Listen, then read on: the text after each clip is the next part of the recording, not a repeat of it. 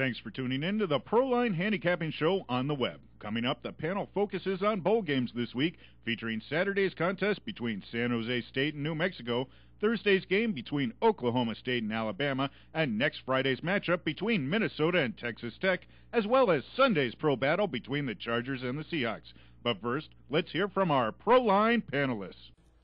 Welcome back to week 4 of our web show. The first 3 shows have been a lot of fun to do. This one, I think, is going to be even the best because we get into the bowls. We have a lot of excitement. The playoff matchups, the potential in the NFL is just incredible. So I think we're going to get started off. Let's talk a little bit about the NBA, though.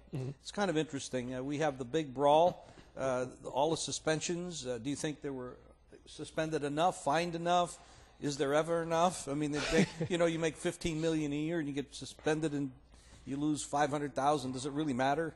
I don't think it matters a lot to the guys when it comes to that because they don't find them enough. But the thing is, I'm watching these games and I'm hearing about it's a representation of the society today and all stuff like that. And this sucker punch by Carmelo, which that was a cheap shot. But do you remember Dave Cowens? Oh yeah. Didn't he get into a fight every other night? I mean, basketball in the 50s was probably the roughest it ever was. In the 70s, like I said, you had Dave Cowens, you had the Detroit Pistons and the Bad Boys for most of the late 80s into the early 90s. I mean, I don't know. I think it's a little bit of an overreaction. I think Carmelo you give the big suspension to because you don't come along and sucker punch a guy. I like the way he sucker punched him and then backed up through the whole court. Yeah. Hey, let me tell you something. If Carmelo wants to quit the NBA, he could probably go right into the NFL as defensive back. Because you got to be able to move quick backwards. Man, that guy really knows how to backpedal. How about this though?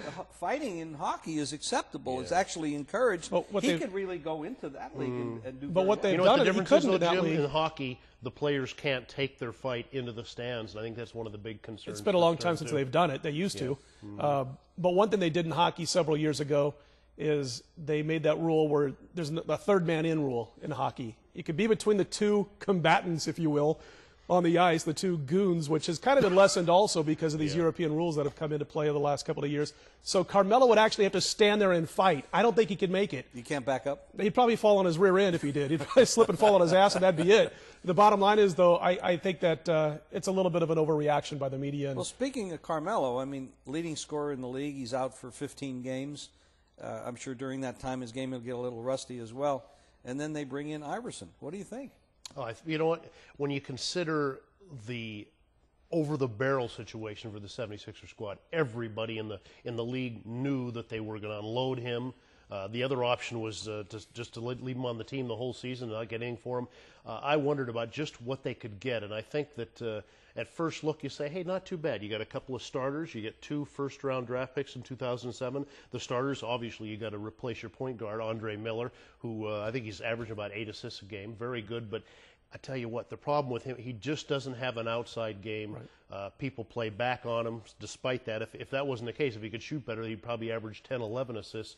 Joe Smith, what he plays, but he's not a bad ball player, but boy, it's every other game where he's sitting down, injured for one reason or another. So I guess they didn't get a lot, but then again, what more could they have expected? I mean, teams just knew that. How about from Denver's perspective? What do you think there? I think it'll help them. I really do. What happens when Carmelo comes back? I mean, you still only have one basketball. Well, that's the thing. I think the best spot for Allen Iverson, my opinion, is Minnesota. Would have been Minnesota.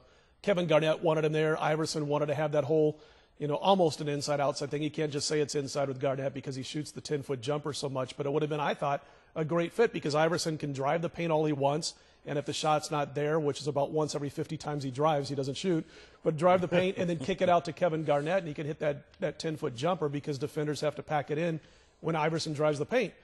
For Denver now, they've got adequate point guards besides Andre Miller that were sitting the bench and sharing time with Miller when Miller would start the games.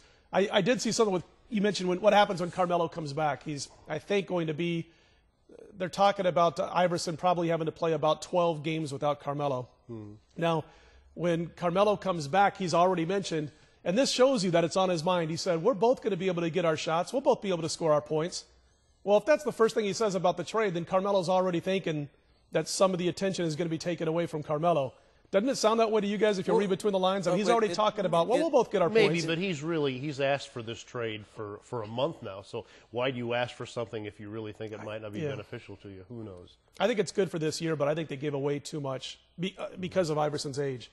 I think it's good for this year. But if they all of a sudden kind of, sputter, let's say, after they both get on the court and they get everybody together, if they sputter for a while, this could cause a lot of problems. I mean, but what did they lose? I mean, really? I mean, they've got plenty of frontline people. Like I said, Joe Smith I think he's 31 years old. Not going to play an awful lot. This team had an outside shot of making the Western Conference Finals, so they better not tweak it too much. Be interesting to watch as the first 12 games, as you said, and then after that, after he sits out for so many games and comes back into, and how they blend it. You think overall it'll help them for this year? I think so. I'm guessing. But, yeah, I mean, Iverson's such an incredible talent. I think, at least for the first season, they'll work well together. Who knows after And by the way, George Karl's my hero, so I'm rooting for him big time. I mean, he finally just came out and said it like it is when it comes to Isaiah Thomas. So, boy, didn't he? So you got to like George Karl, and I always root for him anyway. I think it's going to be interesting, like you said, because the first 10 or 12 games that Iverson's there, it's going to be his ball team. And then when Carmelo comes back, Iverson may talk the talk, but we'll have to see if he walks the walk and realizes that it is Carmelo's Denver Nuggets. And he's going to have to play second fiddle a little bit. If they're winning from the start, they'll be fine. But if they go through a 5 or 6 game stretch where they lose, let's say 4 out of 5 out of 6 games, and they're having their problems on the court and getting Carmelo enough shots, it might cause a little bit of friction. Speaking of Isaiah Thomas, I mean, as a basketball player, very few people were revered as much as he was. A great player, great on-the-court leader. But since he's gotten out of basketball and went into management and coaching, it's been horrible. Well, he brought in a lot of the attributes that he learned under Bobby Knight. He was only there for a couple of years, but he learned a lot under Bobby Knight, and has that same kind of fire or intensity I think that Knight has. And then, of course, he was one of the members of the Bad Boys, the Detroit Pistons, who were throwing elbows every 2 seconds on the court and bodying guys around. And the problem is that guys like Bobby Knight and Chuck Daly, who coached the Bad Boys, they seem to have an IQ much higher than Isaiah Thomas, at least a basketball off-court IQ. Because when it comes to putting things together, has there been anybody worse than Isaiah Thomas in the last 10 or 12 years? The last 10 years he's been really looked down upon, and the job he's done off the court. There's no question about it. The NFL, I mean, we buried Rex Grossman a couple of weeks ago, said this guy needed to be benched. I was right there. I was the leader of that. And, of course, he comes out in the next 2 games and plays lights out. We said the Indianapolis Colts couldn't stop anybody, but I guess we forgot that they could score enough to outscore other teams, and they could definitely stop Cincinnati. So those things reverse. You know what? Going into that ball game, that Cincinnati-Indianapolis Colt game, I commented about how everyone figured that this was a game that featured the rush attack of Cincinnati against the rush defense of the Colts, which is, you understand why, because, of course, the Colts giving up 150, 160 yards per game. But I think people didn't look at it in other terms. It was also a Cincinnati offense against a Bengal defense. And also, if you go back the last 8, 9 games this year, Cincinnati had averaged something like 3.4 yards per carry. This wasn't the perfect team to attack this Colt defense. This offensive line, which is kind of patchwork anyway for Cincinnati, isn't like the Jaguars, which ripped them apart a week earlier. So, and by the way, we didn't mention Dave isn't here with us this week. He's not feeling well, and we hope he'll be back next week. Rex Grossman, Chicago. What about these teams like Chicago that have clinched their position, going up against other teams either desperate for a win or just playing out the season and kind of like it's a free-for-all for them. They can just go out there and do anything they want. Is it a dangerous spot for these clubs? I mean, you see the point spread's adjusted quite a bit. I mean, Chicago's line this week is so low compared to what it would normally be. How do you approach those? Well, I look at it this way. First of all, they have been adjusted. It's a good point already for what everybody's thinking on the street. And so you can't just base a play on the fact that a team must win, because must win doesn't usually mean will win. And if a team's in a must-win situation right now, that means they weren't that good, because now they're in a must-win situation to make it to the postseason. So be real careful when it comes to that. For one thing, as Jim mentioned, the line's already been adjusted. So I do look at it from that perspective. I mean, I'm going to go right back to the matchups. I'm going to look and see maybe which lines have been adjusted, maybe a little bit too much. And that's one of the key things that I try to do in my handicapping this juncture of the season. I still like to dance with a lot of the ugly chicks. I take the ugly chicks to the dance and try to turn them into prom queens when it comes to this time in pro football. And we've done real well basically since the first weekend of November, taking a lot of ugly teams. That goes back to your high school days, the dancing with it. That was too easy. From Nebraska, there wasn't a whole lot of choices for Mr. You Freitzer. can't hurt me with that. I know I but can't. Anyway. You're going to get us in a lot of trouble with the girls in Nebraska, I'll tell you. Talking about, I just wanted to talk real quickly about Cincy and Indianapolis. And if I was a team that was going to be playing Indianapolis in the first, couple of matchups of the playoffs, I'd be looking at the Cincinnati game plan that they had offensively and saying we better not get caught up in this Indianapolis has a horrible run defense mentality, because look at what Cincy did on offense. They completely changed what they normally do. They made it easier for Indianapolis to stop the run because they came out and said, we're going to run the ball every play almost. We're going to run it 3 out of 4 plays in that whole first half. That's all they did, run the ball between the tackles, run the ball between the tackles. They actually took themselves, the Indianapolis' run defense is so bad that the Cincinnati offensive coaching staff took themselves out of the regular game plan to try to take advantage of it. And what they forgot was their offensive line is bad. And their running game isn't good enough to really put themselves in that position. Exactly. I missed that as well when I looked at the game. I said, I was looking at how bad Indianapolis defense was, not considering this isn't the same running team that the Jaguars were the week before. And I made a little mistake there. Yeah, it's interesting too. I mean, let's face it. The reason Cincinnati got on a streak after a slow start this year was the fact that they kept throwing the ball downfield. They've got a great quarterback, super receivers, and then to just go away from that, I mean, really takes. It was great for us that we're on Indianapolis. Yes, I was talking to another handicapper, emailing back and forth. Midway through the second quarter, I'm like, wow, they've completely flopped their game plan to try to take advantage of a soft interior defense and run right at them. They're throwing the ball on 3rd and 8 when they do throw it, which means he's under pressure because Indianapolis does have quick defensive linemen who can get to the quarterback and put pressure on him. And I'm thinking, boy, we got to get as many points as we can out of Peyton Manning in this first half because since he's going to change in the second half, going to make the adjustment. They didn't adjust, so Indy goes on to win. So bad coaching by the Cincinnati Bengals as far as I'm concerned. A lot of focus in this show and next week as well on the bowl games. And talking to the people out there, how do you approach bowl games? What do you look for in handicapping a bowl game? Most of them are on neutral sites, not all of them. Do you look at the coaches? Do you look at the different styles in the different leagues? Because you have these leagues mixed up now. You get from one conference to another, different talent, recruiting styles are different, type of players, the speed of the players, the size of the players. How do you approach it? I look at two things. I mean, obviously, you handicap games, you still got to go with all your basics for handicapping. But during the bowls, the first thing I look for, I'd look and see how teams did on the road. Because with rare exceptions, Boise for a while getting to play all their games at home. This year, one of the games we're talking about, we've got a home team. New Mexico. New Mexico. Yeah, but I mean, basically, it's 2 teams having to play on a neutral site. So if you look at those 2 squads, see how they did during the year on the road, it certainly gives you a little bit of an idea how they'll perform in this contest. The second thing is, and I'm not telling anybody anything new, I think 7 of the last 8 years, underdogs have outperformed favorites. I mean, this is just a long 30, 40-year trend. But I do warn people, if you're going to look at playing underdogs in the bowls, look more strongly on the teams that play before New Year's Day as opposed to New Year's Day on. Because obviously these teams playing in the earlier games, a lot of times they match up an underdog team that's just overjoyed the fact that they're going to be in a bowl game, whereas the favorites are usually teams, or quite often are teams that are a little disappointed. They thought they were going to be playing in a New Year's Day bowl. And of course, you'll find that if you look back over the years, the dogs have done much better in those earlier games than later on. Pre-BCS. Pre-BCS. BCS comes along and it's kind of changed things. It used to be almost cut and dried.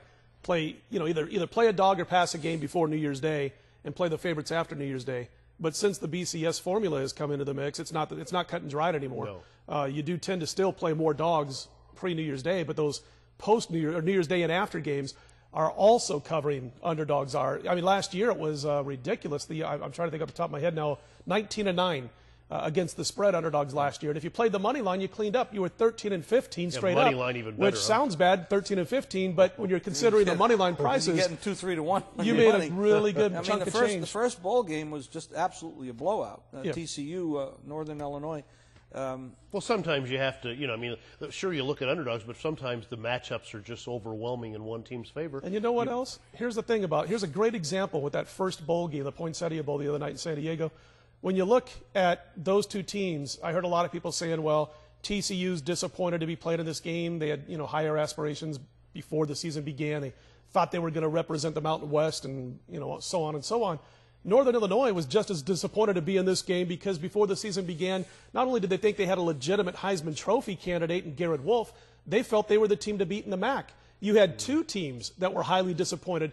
And when that happens, I'm going to look and see who's got the better team on the field. So during the regular season, there were a lot of bowl teams, like, for instance, coming up that I will play on that I wouldn't have played on if it was a regular season game in the same particular matchup because those teams may be more interested than the favorite now.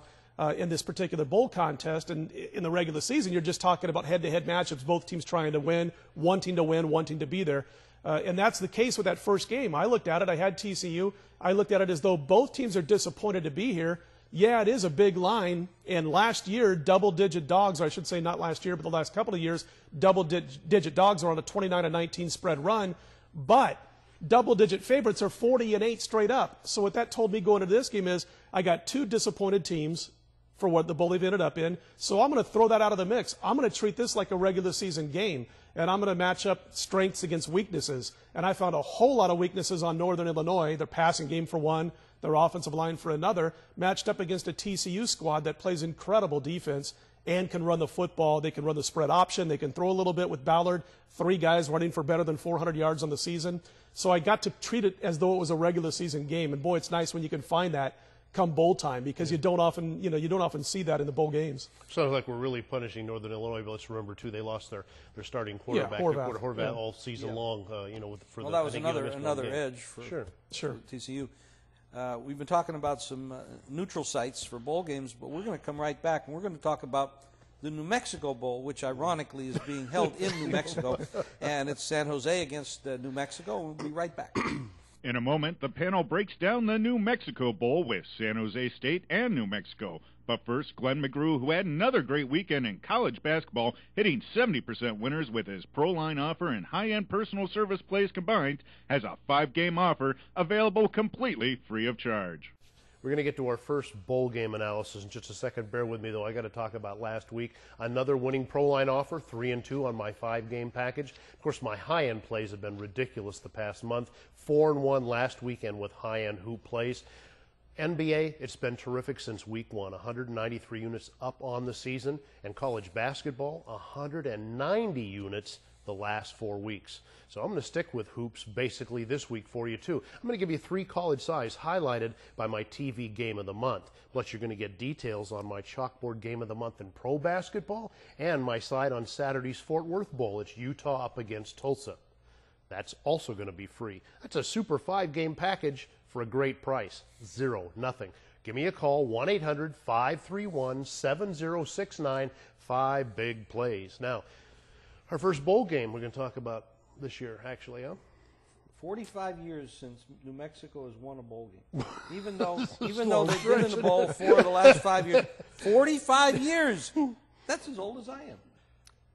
Almost. Well, right. You're not quite that old, are you? Close. Okay.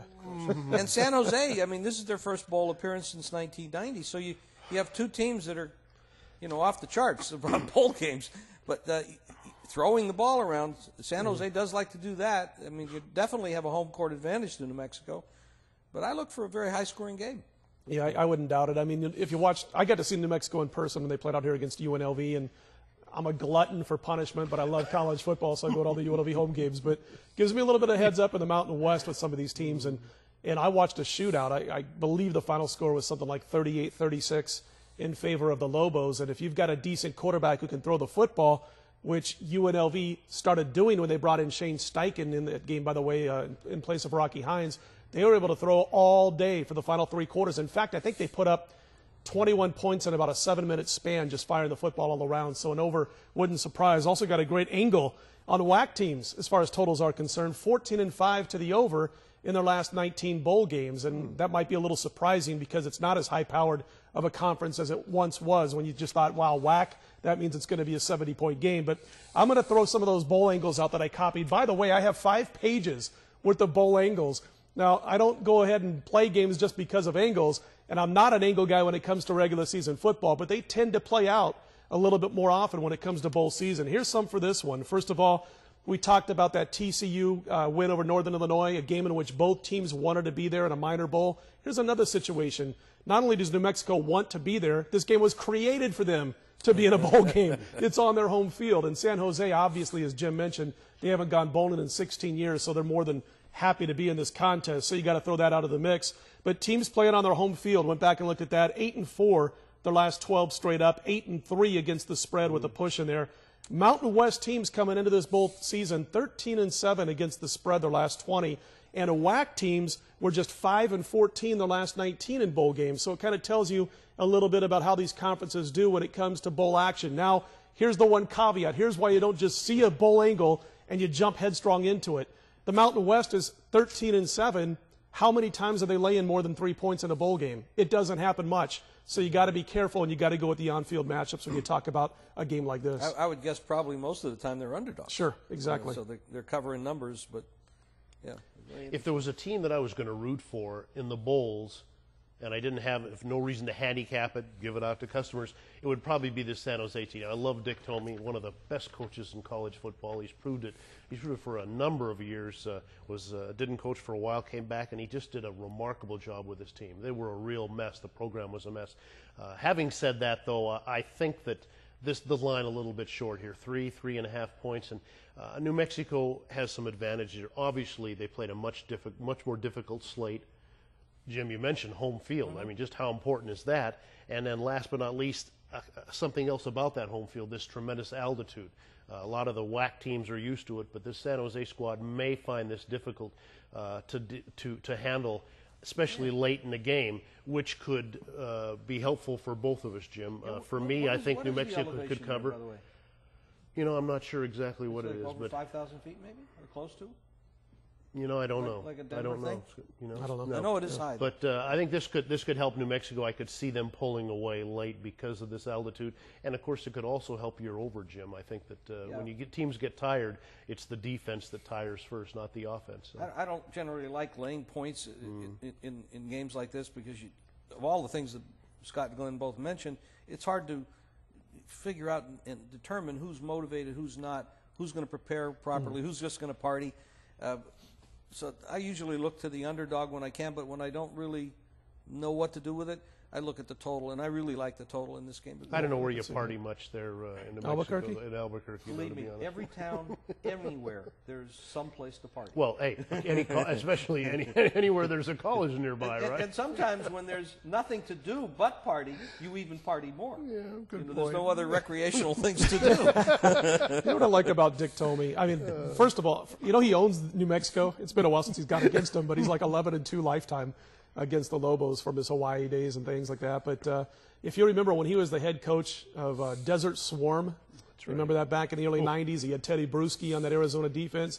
I really got tired of his coaching because, man, he had the most incredible defenses, maybe in college football, not just the Pac-10, and you'd never see the guy gamble on offense, and he used to drive me crazy. I can't remember which game it was. It might have helped that he drove me crazy because I had his team and I lost in this particular game, but I'll never forget in a game in which they trailed by 3 points, I think it was, and they were like 2-point underdogs at the time. There was about 5 minutes left in the game, and they had a 4th and 2 at the 50 with his defense, and he chose to punt the ball away, trailing with about 5 minutes to go on his home field with Desert Swarm. And that was in the Teddy Bruschi years. And it kind of irked me about this guy for a long time. But if you get over the loss, you have to realize that this is a very good football coach who's taken a downtrodden program since Jack Elway left many, many moons ago and turned them into a bowl participant. I wonder a little bit if San Jose left their bowl mentality, so to speak, though, in that game against Boise State. That real tough, hard-fought, close loss in which they really put a lot into that. That was their championship game, so to speak, and they almost beat the Broncos, who were off to the Fiesta Bowl.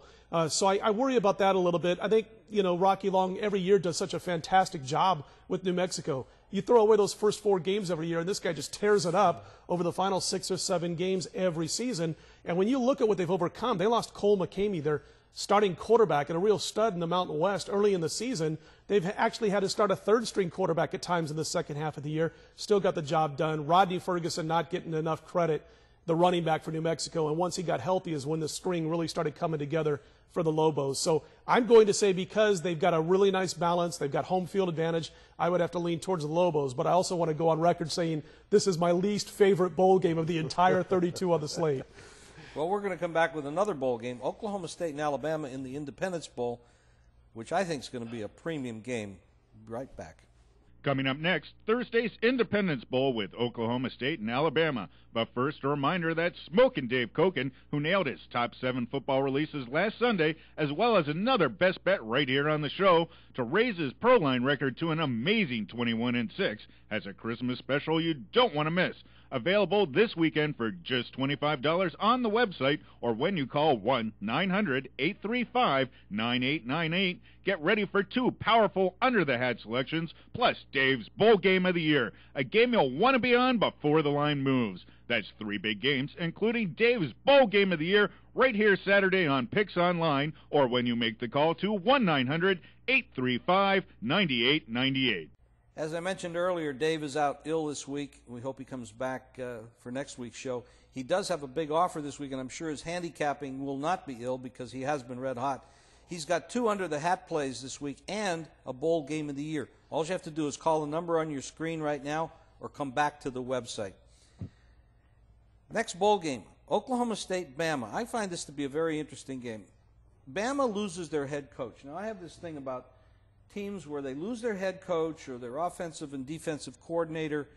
I think that's very disruptive. Whether they stay around or not, their focus is somewhere else.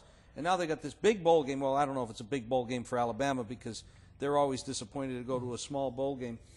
Oklahoma State's a slight favorite, both 6-6 clubs. What do you think? I think they lost 2 coaches, Shula and then Rodriguez, so it was like a double whammy for this team. I mean, so they thought they offered just about. You know what? I've heard rumors they were going to offer you the job. Well, you know what? I don't think I'd take it. I don't think they can pay me enough, to be honest with you. You know what? That's understandable. But you pick your poison here. You've got a great offensive team against a very strong defensive club. Although Alabama, I think their defense down from last year. But let's face it, over the last couple seasons, 17 of their last 22 games in conference play in the SEC, they've limited teams to 17 points or less. So they come to play on defense. On the other side of the coin, though, Oklahoma State is a terrific offensive club. I mean, they've got balance. They can run and throw the ball. I think they finished 8th in the nation in scoring, so they're going to put points on the board. I think the key, though, is the Alabama offensive line against this defensive line of Oklahoma State. And I have talked to a number of people that feel like Oklahoma State's going to get dominated at the line of scrimmage there. But I'll tell you what, if you look at their overall numbers in the Big 12, a conference that been known to run the football pretty well. I mean, they only give up 4.1 yards per carry, which isn't too bad. I mean, is it terrific? No, it's not going to open your eyes, but it's not a bad number. I think it's a really tough call. It's an excellent game for a lower tier bowl. Great matchups between 2 good programs. But 2 good programs and 2 good conferences. This isn't like you have this elite conference against a small conference. These are 2 very good conferences, Scott. And if I try to see who's more motivated to be here, I guess I would lean towards Oklahoma State. Maybe. Yeah. One of the things people can do at home is, and this is a good read. It sounds, a little bit too easy or to be true, but go to each team's hometown newspaper a couple of days before the game and see who sold the tickets, because that'll tell you which team, by their fan support, is excited to be in this particular bowl game. And Oklahoma State, last I checked, had a lot more fans buying up the tickets for this game than Alabama did. Of course, the Crimson Tide were spoiled for many, many years, always playing for a national championship, and they've been down now for the last several years. Since Stallings left, basically, they haven't been a real solid national championship contender. They do have their defensive coordinator coaching this game as an interim coach, and the players do like him, and I think they will rally around him enough to where they're focused enough to prepare for this Oklahoma State team. The Cowboys are a different animal home and away, though. I mean, if you look at what they do in Stillwater, they're incredible. That offense is outstanding on their home field. Not quite the same when they venture outside of the state of Oklahoma. They were good enough to almost beat the Oklahoma Sooners. They were good enough to thrash Nebraska after falling down 17-0 in that game down in Stillwater. So Alabama, though, you mentioned on the offense, gosh, it's kind of like my fondue offense of college football. You can dip in, you're never quite sure what you're going to get out. And that's a little scary when you're talking about backing a football team with your cash. So I lean towards Oklahoma State here. Again, not a real big play for me in the bowl games. Darius Bowman is a superstar of the future in the pros. This guy's got about 60 grabs on the year. They were my college football game of the year, by the way, this year when they beat Baylor 66-24. And I found an interesting stat that I included in that write-up about Bowman. He's over 90% of his catches, and like I mentioned, he's got about 60. About 90% of those have gone for first downs or touchdowns. Wow. That's incredible. That means this guy's putting up Jack Snow-type numbers as far as yards per catch, 16, 17 yards per grab. So that's going to be a lot for Alabama to handle if they're not completely focused for this game. I got to lean on Oklahoma State here. I'm not sure when you mentioned how well Oklahoma State played at home. They almost beat the Sooners. Then you said they topped Nebraska. Were you implying that was a big win for them, or? What are you trying to say? You trying to hurt me again? Just kidding. Are you picking on this Nebraska kid again? No, you already picked on the girls. I don't think people realize my father was born in Nebraska. I'm a big Nebraska What happened fan, to you? Yeah, we moved to Seattle. This is why we separated them this week, guys. And we got another game coming up, another bowl game, the Insight Bowl, Minnesota and Texas Tech. Be right back. Coming up next Friday's Insight Bowl between Minnesota and Texas Tech. But first, we'll hear from Scott Spreitzer, who won his non-conference Hammer Game of the Year Saturday with Ohio State and his Pro Football Game of the Year on Sunday with the New England Patriots, as well as finishing up the college football regular season on a 70% winning run, and who is featuring his December trifecta of the month. Well, welcome back, everybody. Talking more bowl action in just a moment, but hey, let's talk about all the winners we've had since late October, early November at Smash Mouth Sports. It's been a fantastic run. In pro football, we had our huge game of the year last week, an easy win, 40-7 with New England over Houston. Jumped out early, never looked back. Great spot, and they came through for us. In college basketball, we hit our non-conference hammer of the year with the Ohio State Buckeyes. They ended up winning by 22 after building a 34-point lead over in-state rival Cincinnati. We are now 16-5, 76% against the spread on college basketball Saturdays for the month of December. And we're wrapping it all into one huge package today. It's my trifecta of the month for December. It's available for $8 at 1-800-521-1872. I am releasing my college basketball non-conference TKO game of the year as we amp it up a notch. You'll get my pro football line error game of the month, and you'll get my college football TKO bowl game of the month. It's all available right now for just $8. And again, all you have to do is call 1-800-521-1872. Wanted to mention we're off to a winning start again in the bowls. We had TCU in the Poinsettia Bowl, easy winner. We're on a 26-11, 70% run in college football, so don't miss out. 1-800-521-1872, just $8 for the trifecta of the month. And now back to the bowls. Minnesota, Texas Tech, Jim. Absolutely. Minnesota, Texas Tech. The bowl committee had to have a lot of fun with this. We have a running team in Minnesota against a passing team in Texas Tech. Texas Tech is the favorite. The game's in Tempe, Arizona. The way I look at this, I don't see that either team will be able to stop the other team. As far as who's going to be encouraged about being here, I have no idea, but I really like it. The offense is to open it up quite wide here. This is what you call one of those tennis matches, where you're back and forth, back and forth. I agree with you, Jim. I think there's a real good chance for an over here. I mean, let's face it, Texas Tech has got one of the best passing offenses in the nation. I think they finished third. They're up against a Minnesota pass defense playing in the Big Ten, which isn't the best place to learn how to play pass defense, and yet they were still 115th in the nation, almost one of the worst teams in the country defending the pass. On the other side, you've got a Minnesota team that can run the football. They go for over 150 yards a game, and guess what? That same 150 comes up on the defensive side because that's how many yards Tech gives up on the ground. So I think we'll have a game that goes up and down the field, and there'll be plenty of points scored. Interesting. Here. I mean, you have a pretty good-sized line on this game, 6.5. Mm-hmm. They both are kind of equal in the kind of records they have for the season. So there has to be a reason they're favoring Texas Tech by such a wide margin, and it's probably that passing game and Minnesota's inability to stop the pass. Well, I think what's going to happen is, like Glenn just said, it's going to be point after point after point in this one, a lot of touchdowns to be scored. You try to break it down from who's interested in being here angle. I think Minnesota's got to get the edge there of who's interested to be here, because at one point of the season, it didn't look like they were going bowling. Texas Tech had, again, bigger and higher aspirations than to be playing in this game and to be coming in with this record. So I would have to lean towards Minnesota from that angle. But as far as my play itself, I got to take the over. I think Glenn hit it on the head. Both strengths on offense play into the other team's weakness on defense, and I think you're going to see a game that lands in probably the low to mid-70s. You made a good point about Minnesota being the team that probably is more excited about being here, because they had pretty much shut down any thoughts of postseason play with 3 games left, and they swept their last 3 contests. Having said that, though, I think that once in a while, and you mentioned this in our first segment, sometimes that consideration has already been taken by the lines maker, and I think they've built that into there, because I think talent-wise this is a bit of a mismatch. I think this line could have been as much as 8 or 9 before you figured in the fact that Tech's probably a little disappointed in where they ended up. Absolutely. I look for a high-scoring game. We're in a consensus on this one. NFL, there's a lot of games in the NFL that have meaning for the playoffs, and we're going to come back and talk about another football game, the Chargers at the very disappointed and disappointing Seahawks. Be right back. In a moment, the Chargers take on the Seahawks in Seattle this Sunday. But first, world champion handicapper Jim Feist, who is coming off his NFC North Game of the Year with the Green Bay Packers over Detroit, and who has been red hot with his college hoops and football selections all season long, has a huge 2-day, 3-play special. My college football season has been outstanding, and that includes 70% winners in my Game of the Year selections. Last week, I had Green Bay in the NFC North game. That was a Game of the Year as well, another big winner. This week, I have a 3-game offer, guaranteed. If all 3 games don't win, you get the executive service for December absolutely free. Here's what you get in those 3 games. Huge Saturday Bowl winner, my first college basketball Game of the Year release, and Sunday's Pro Underdog of the Month. Here's what you have to do. Now, this is only available either late Friday night or on Saturday. Go to Picks Online, or make the phone call, a $29 call, to 1-900-772-9991 for this 3-game offer, guaranteed to win, or the December executive service is absolutely free.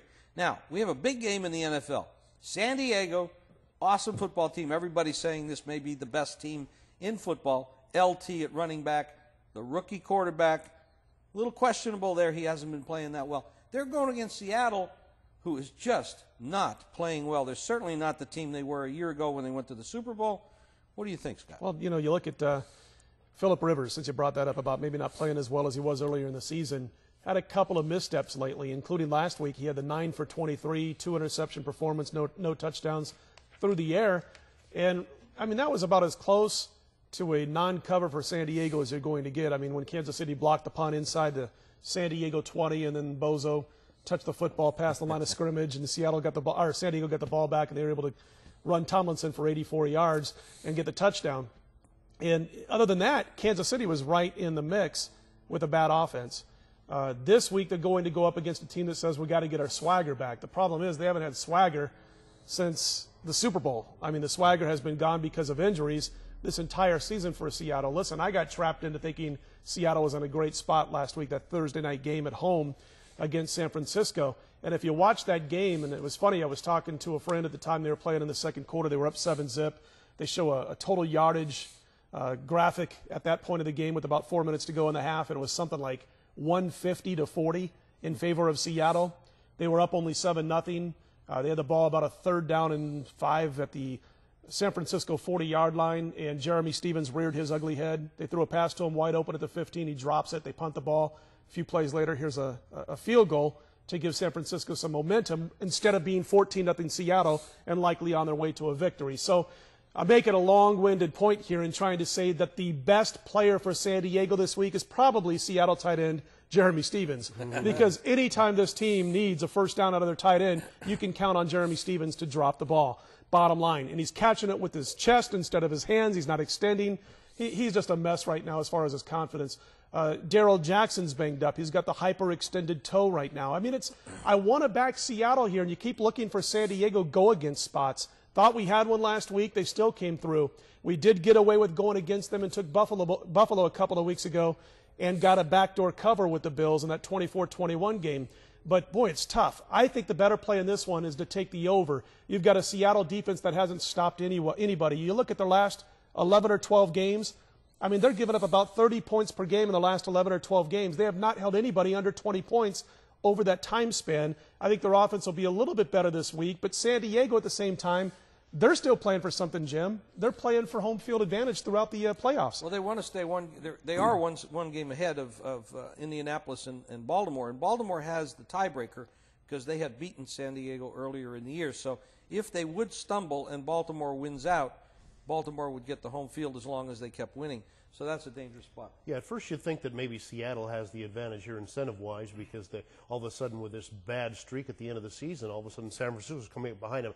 Realistically, though, while this doesn't bode well for should Seattle get into the playoffs because they'll have no momentum, but really they could lose their last two games. San Francisco would still have to win their final two. Mm-hmm. The scenario is very unlikely. On the other hand, you've got a team, as you mentioned, a team that here at San Diego that needs to keep winning because they love to play at home throughout. Let's face it, if it came down to a Baltimore-San Diego game, you would sure want to play in sunny San Diego as opposed to playing in a cold Baltimore site too, you know. Especially since you've already gone there and lost in better weather. Exactly. You know, I've been doing this a long time, and I've always heard the media talk about playing for the best record, home field advantage, et cetera, et cetera.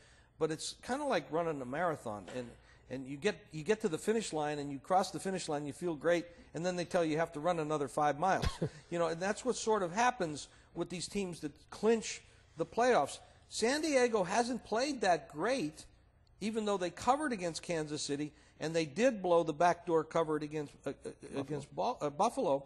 So when you look at that, you say, well, maybe this team is vulnerable because they continue to win, and they've made themselves vulnerable to the spread the last couple of weeks. Well, Scott, I mean, this is a spot where you kind of want to play a home underdog getting some generous points, 4.5 points. The problem is, though, that I really liken the Seattle defense to the Colts defense in a way. It's built on speed, athleticism. They're really quick. Their linebackers are tremendous. But this team doesn't have a lot of size on defense. Now you're up against LT, a team that can run the football real well, and I'm just afraid Seattle's not going to be able to stop. Be real careful about laying points on the road this year. It's well over 60% home dogs covering the spread. Well, especially when those home dogs are winning teams. Exactly. That's what you got this week. Remarkable record. You have a winning team getting points at home. It's a very tough spot. What you got to do, it's simple. You stop at LaDainian Tomlinson. You beat the San Diego. It's simple. It's nothing to it. I mean, but here's the problem. The guy's damn good. Nobody's ever done this since the kid was in grade school. This kid. Nobody could stop LaDainian Tomlinson. And here's the problem. Except the coach the last couple of years when he decided he wouldn't use him that Marty much. Schottenheimer when he forgot who he was. Not this year. But he's not forgetting this year. He learned his lesson. He'll wait till the playoffs this year. But, you know, when you look at the defense for Seattle, you think, okay, you shut down LaDainian Tomlinson. And Kansas City, except for one run, did a pretty decent job last week of holding him in check, except for that one run when it seemed like maybe the team was down after that blocked punt. They just caught him at the right time.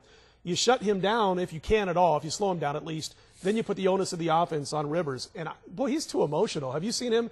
I saw him last week in throwing a ball and getting an illegal grounding call against him, the ball around midfield on a third down play. And it was obvious. I mean, it was obvious to everybody watching it on TV in the stadium, the players, and he went nuts on the field at the officials. He's a very emotional player. He's a trash talker.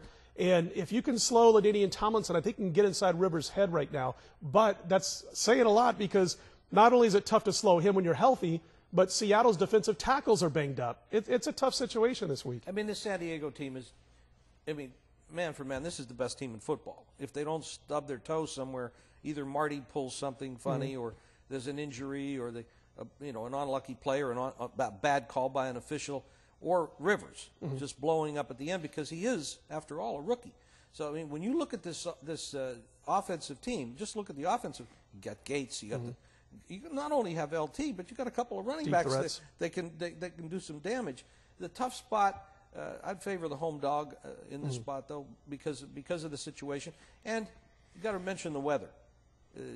I'd say there's probably a 99% chance it'll be raining in Seattle because it always rains in Seattle. Got any power in the game, by the way? I mean, geez, everybody's been out of power in Seattle. Over 100,000 people, I think, still after last week's storm. So check out the weather reports in that game. Always a big deal up there. And I just wanted to mention, you started saying they've got a couple of good running backs for San Diego. Their fullback made the Pro Bowl, and it was announced the other day. And here's a guy who keeps the defensive tackles from doing their job, because defensive tackles are there to take out the first blocker so the linebackers can come up and stop the running back. Well, you've got a fullback who's cleared out defensive tackles and linebackers and opening up some nice holes for LT, so he's got to get his just due also. Absolutely. We're going to come back with the best bets. They've been hot the last few weeks. Stay tuned. Coming up next are Proline Best Bets, the biggest selection from today's show. For my best bet, we'll look at one of the games we talked about here on the show, New Mexico. We're going to take them, the Lobos, over San Jose State. Now, it's been a great run in college and pro basketball since week 1 of the season, up 93 units in the NBA, 190 units of profit in college basketball since November 26. Now, I'm going to give you 3 college sides, highlighted by my TV Game of the Month Saturday, plus you're going to get details on how to get my chalkboard Game of the Month in pro basketball and my side in one of the bowl games, Saturday's Fort Worth Bowl between Utah and Tulsa. All free, 5 big games, 1-800-531-7069. Well, my best bet is the battle down in Albuquerque to go over. That's San Jose State and New Mexico in Saturday's bowls. It's my trifecta of the month. Right now it's Smash Mouth Sports for $8 at 1-800-521-1872. And that trifecta includes my pro football line error game of the month, my TKO game of the month in the college football bowls, plus you're going to get my TKO game of the year in college basketball. All 3 plays, only $8. Also, be sure to inquire about my college football bowl game of the year. It's all available right now, 800-521-1872. My best bet is the Minnesota-Texas Tech game to go over. It's in Arizona. I figure there's going to be pretty good weather. You got the running game for Minnesota against the passing game for Texas Tech. Neither team knows how to stop the other club. Look for it to fly over. I have an offer. I want you to go to Picks Online and get the offer there either Friday night or Saturday, and you get 3 big games. They're all guaranteed, or the rest of December's executive service is absolutely free. Or you can call 1-900-772-9991, $29. Now, as far as next week is concerned, I want you to tune in because we're going to cover the big bowls.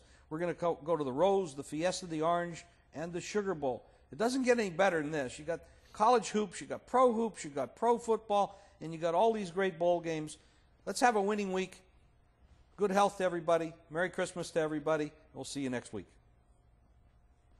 Thanks for watching us this week, and be sure to catch a special version of the Proline Show featuring the Rose Bowl, the Fiesta Bowl, the Orange Bowl, and the Sugar Bowl, all starting next Wednesday.